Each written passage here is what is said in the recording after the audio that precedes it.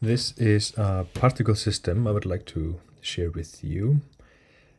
Just putting in some hours after work. I'm at home now, and I would just like to quickly show you what this does. But also first, I would like to acknowledge that this is made from a lot of knowledge from the community, and the main engine is based off a video that Joey Carlino made. I will link to the video. Their video is going to be linked down in the description, so you can see actually where I got this inspiration from. His introduction of this new node that is only available in 3.4 as I understand, and so you will have to get Blender 3.4 for this to work. But okay, great, good to give Joey a shout out. And now let's move on to the main event. So this is just a particle system. This is something that I was scratching my head so much in the past of trying to use particles, particle emitters and forces and things to keep everything in place and stuff. And this is saving me so much energy, just creating something that just is contained and is calm and controllable. So let's just take a look at the controls that I made for this.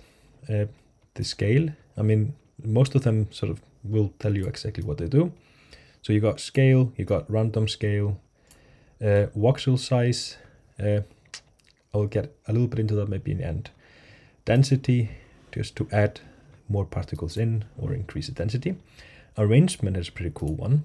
It will do it's like a seed on that sort of distribution of points within this cube. So you can just if you're not happy with the arrangement, you can just find a new one.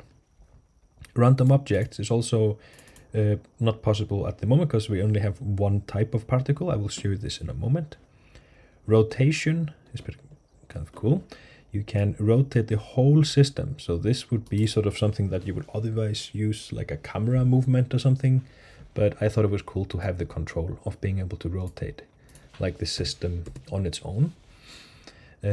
Then we have the collection here. I have just made two collections, one with these ISO spheres and then another one with icospheres. ISO. Okay. Obviously quite tired after the day. This one has 4 objects in it. This is just some basic stuff. I'm not trying to make anything super fancy, just to showcase the project. So now also if I pause this animation, then we can take a look at the random object feature. So here it is, random objects. So I can just toggle. So you notice that the actual location of the particles will not change, just the what particle is there or what object is there. So the spread, that's where we were. So 0, 0, 1 gives us this type of string. It's pretty cool. And then if you animate this, or you just press play, because the animation is linked to the timeline, so it will just play. You don't have to keyframe that. And then if you drag down one of these axes, so you can actually animate this.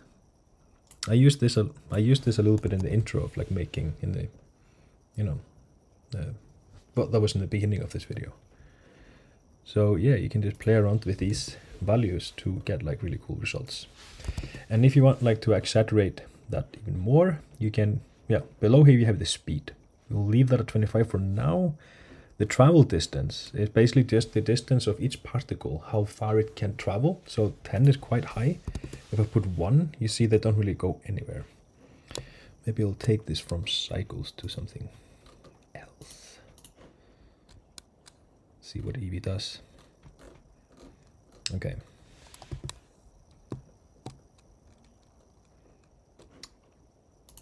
So, where are we? Here we go. We are here in travel distance. So see, if I increase that, they will just be able to go further. So it will be more of this crisscross of particles. But if you want them to stick together, school of fish or flock of birds, you can do this. And then if you want to exaggerate that even more, you would take the noise down to 0.2 maybe. Let's see if we can get something like that. I'm gonna pull the scale down a little bit, so this will be, so now we would also need to increase the speed of this animation. So let's just put 150. Now we start to see a little bit like that sort of movement of the noise texture. So if I put the noise texture scale up, you will see how they start to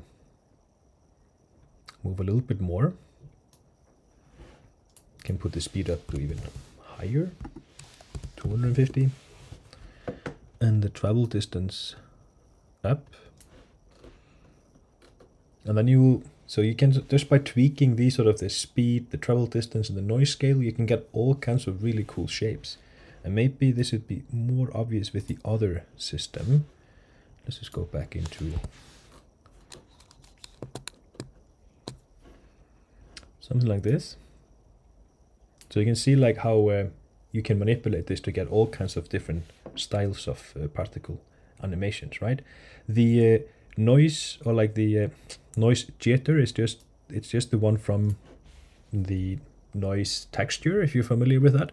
So we'll just create that sort of like randomized noise in each particle. And then finally we have particle rotation, which is simply just the individual rotation of the particles. So it just, no matter the speed of the animation, you can sort of separate from that, you can control the rotation of each particle. That's it. So if you want to see what's under the hood, here we go. And just feel free to also go and just screw this up, plug something new in. Here we got like the this note here, the scene time. This is the reason why everything is playing just when you press play. If you connect it to the seconds instead of frames, it will drastically change the speed of things. But I mean, it's just, you know, and if you want to keyframe the animation rather than having it run by the the time of the scene, if you would like to keyframe it, you can always just disconnect this one. Whoops. And then you could just connect this to, no, you can't do that, sorry. You connect this one to here, boink. And now we have a little input. See this one here, input. And if I do that, if I go all the way to here, press N to get that sidebar, go into groups, and then the input thing here, we will just rename that time, right? Default 0, fine. So now, if I'm not mistaken, nothing will happen if I do this, but this is basically the time. So this would be sort of like the time in the ocean modifier or something. So you would have to keyframe this to be like on the first frame, then you have to type in like 1 or something, keyframe that, last frame, 100, keyframe that, and then it will play your animation.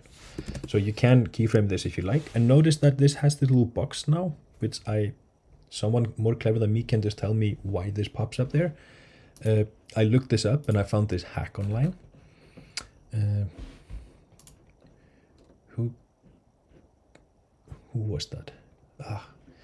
I don't remember who gave me this hack, but thank you, whoever you are. So that includes this really weird setup that I have absolutely no idea how it works, but you just connect, you create a new group input and you just connect all the ones that give you this into like a switch, and go into like the switch input of a switch, and that just disappears. It's just to get that little icon to disappear, because I just didn't like it to be there in the menu. That's it. But okay, so this is how you can do this if you want to keyframe your time. But I'm quite happy with mine just being like this. And I'm gonna just, delete this time note there, just in case if that was what you are looking for. So now for the last part that I didn't show you so far is the voxel size, which is kind of a cool little thing. So now it is based off a cube, so it has geometry of a cube. So if you go into edit mode, you will actually see that there is a cube in there, and you can kind of use whatever shape you want, but I'm going to show you like one cool feature. So if you go to edit mode, you select everything by pressing A, X to delete all the vertices. So you still have the object there, because you can see it in the outliner, the mesh there. So the object is still there, it just doesn't have any geometry. So you can just press Shift A, choose different geometry. So let's say a torus, something like this, perfect. Go out of edit mode, but you will not see anything because the voxel size is too great. You need to pull this down. So now you can see how they align to the shape. If it doesn't look like this for you, you might need to pull the travel distance down to something close to 0. And then you can just tweak the density and whatever. And the cool thing we can do about this, so if I play this, the cool thing is I can go to edit mode, even while playing, have the proportional editing on, select part of the mass, and then just move it. And you can see that it will move the whole system. So you can actually create, with like mesh modeling, you can sort of just create your own little star. Perfect. Okay, or whatever shape. And then your system will just sort of have that shape. But that is dependent on the voxel size being quite small. So if it goes up, you will actually start to see those sort of volumetric cubes or pixels forming, right? Oops, that's not it.